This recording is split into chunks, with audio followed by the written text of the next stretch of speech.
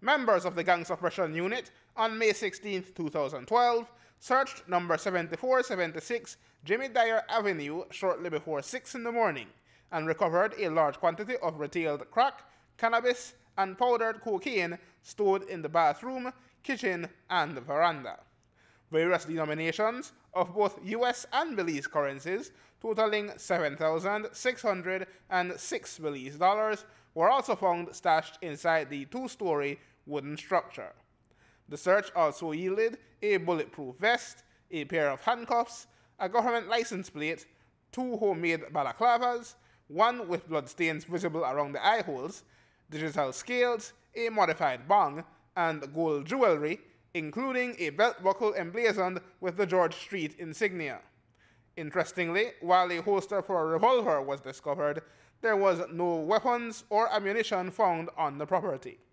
While he was not present for the search, 40-year-old Brian Brown, who had ties to the George Street gang, was charged with 7 counts of drug possession and possession of the vest under the Firearms Act after turning himself in following several days on the run. It took just shy of 4 years to begin trial on April 8, 2016, with Brown represented by Dickie Bradley and senior counsel Ellis Arnold. Court reports say there were a number of adjournments during trial, the last coming on September 19th. Brown had suffered severe burns in the intervening period between his arrest and trial, and the adjournments were requested by his attorneys to tend to his medical condition.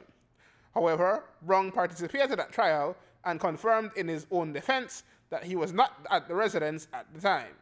He said he never lived at that address, did not control it, and had nothing to do with it.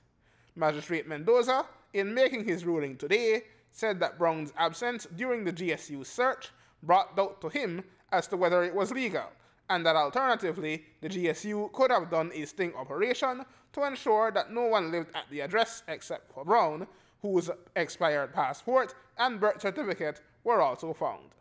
With that, the magistrate had no choice but to set Brown free. Aaron Humes reporting for News 5.